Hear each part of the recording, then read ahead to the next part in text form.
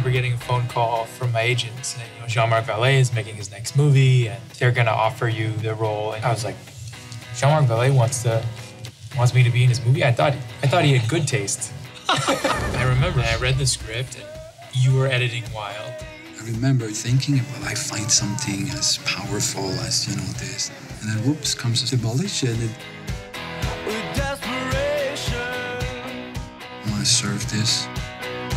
To repair the human heart, you have to take everything apart. Figure out what's important. What a script, huh? Thanks to Brian Sipe again. What I loved about it was every time you felt like, oh, I know, it just took you somewhere else. That's Davis Mitchell. I related to that. I related to him and to this journey. Since you're not the director, you have to let go as an actor. And you have such a good understanding of filmmaking, of the whole thing, and you challenge the other actors around you too. Where exactly are you feeling numb? Sort of in this whole area.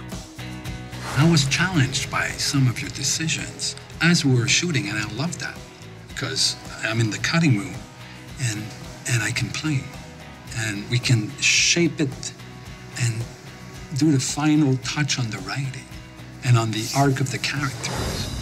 The beauty of the film that you made is that loss and grief is not like it is in the movies, in this movie.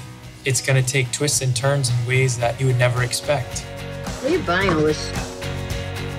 You're taking apart my marriage. Jake Gyllenhaal, thank you very much. Jean-Marc, thank you very much. Merci beaucoup. Merci, monsieur.